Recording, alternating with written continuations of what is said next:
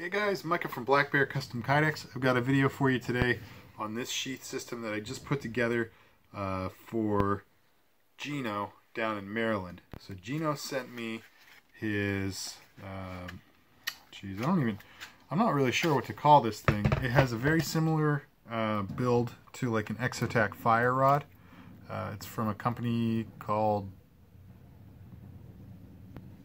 Laix. I'm not sure if I can pronounce that. Laix. It's definitely a Chinese company.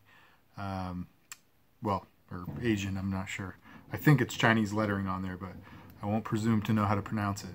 But anyway, you can see it does have this little watertight housing with a ferro rod stowed in there. On the other side, you've got a housing with some tinder. On that end cap, you have a little compass. Then up at the top, you have a striker, and that top cap also has a rescue whistle. So a lot of really cool stuff packed into that little gadget. So anyway, he sent that to me, and he sent me a Browning saw with a gut hook. It's a little hand saw. A little hunting knife from, well, I'm not sure if it's a hunting knife technically, but this little drop point from White River. It's a really cool knife, S35VN. I've only worked on a few White Rivers, but I've really loved everything they've made. Just very comfortable in hand and quality build. So we got that. And lastly, we have this Buck Knives Hoodlum. You can see that there. So this thing's a very long knife. It's got a really nice big finger choil, and it's actually surprisingly light, but when you're kind of twisting the wrist like that, you can feel that it would have some good heft, some good forward momentum for chopping. So really cool knives. Very unique little setup we have here. Actually, before I go too much further, just indulge me 1 second to adjust something.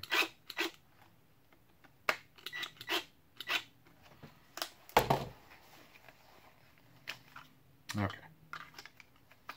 I had the hardware that was holding the White River sheath on just a little bit too tight, so it was actually just a little bit difficult to get my fingers in there and grab the knife out, but yeah, now it feels pretty good.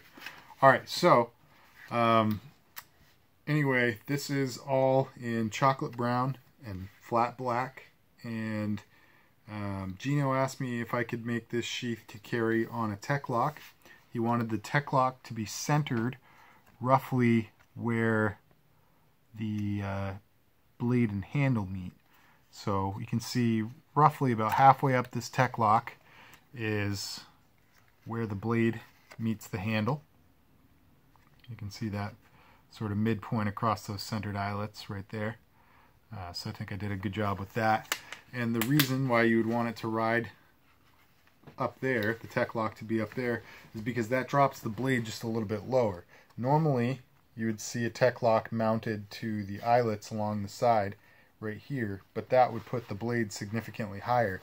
And when you're talking about a long blade like this, that's just not a comfortable position to draw in. I mean, it can certainly be done, but I don't personally like it, and I guess Gino probably doesn't either. So now you got that a bit lower. That's much more feasible to draw that out. So anyway, I can do that for you.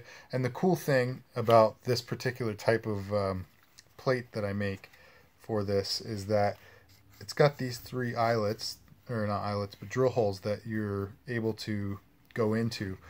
But I've also embedded hardware in two other positions, so you can actually orient this tech lock in multiple positions that include horizontal. Not that you'd need it for a knife this big, but that's just residual. Vertical and horizontal are the same for a tech lock.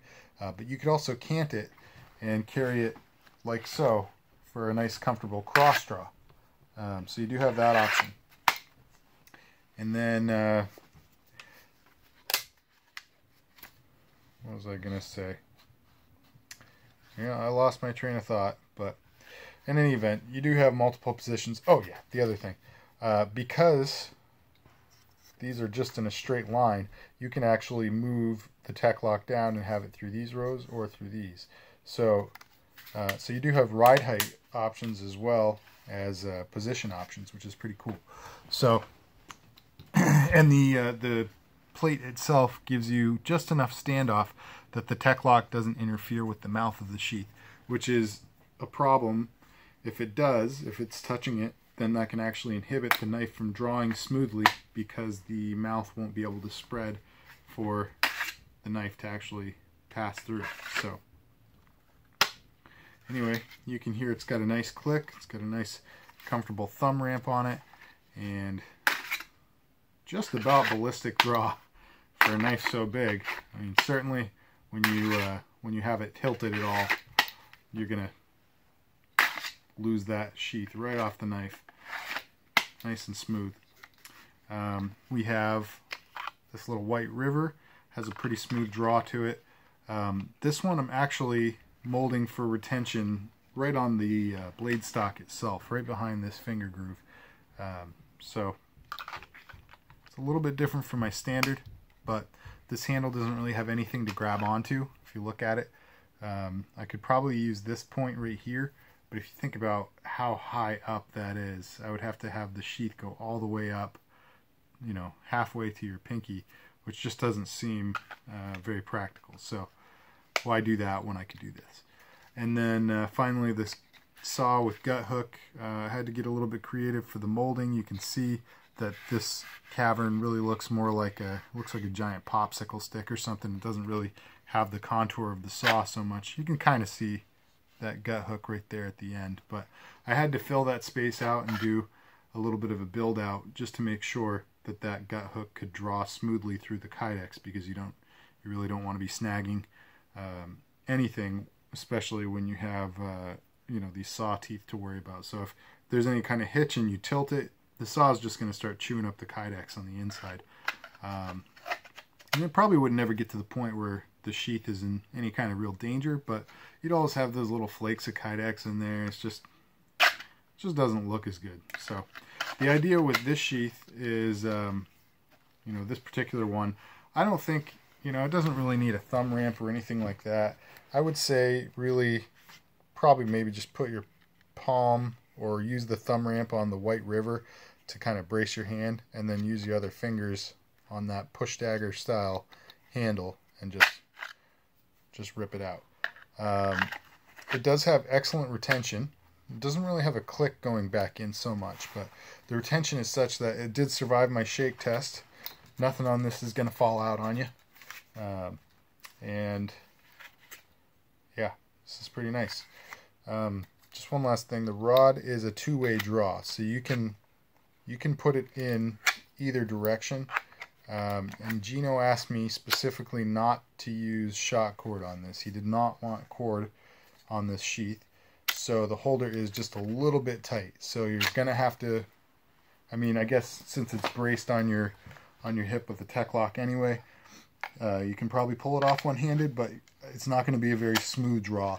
And the reason, you know, it's fine, it'll work just fine like that, but the reason it's not going to be smooth is because there are actual variances in the diameter throughout the width or the length of this shaft. So when I molded it onto it, essentially the tip is a little bit tighter because the compass end of this is just slightly wider. So if you have the rod all the way down, you can move it pretty easily. It doesn't just move on its own, but you can move it pretty easily. And then if you slide it up and push that compass just inside the housing of this holder, then all of a sudden it becomes pretty solid again. So, you know, you can carry this a number of different ways. Personally, I think this is the way that looks the best. And it's not gonna rattle around or flop on you. And you can always take that D-ring off too. This is not really, the only function it's performing is acting as a stopper when you go to put it into the rod, into the holder. But you could remove that D-ring and just find a point where it feels tense inside the holder here, and you'll be just fine. It's not going anywhere. So Alright, so that's all I got for you guys on this. This is a really cool project. I had a lot of fun doing it. And I got to actually send this out real quick because Gino is getting ready to... I think he said he's going overseas or going somewhere. He's going on a trip.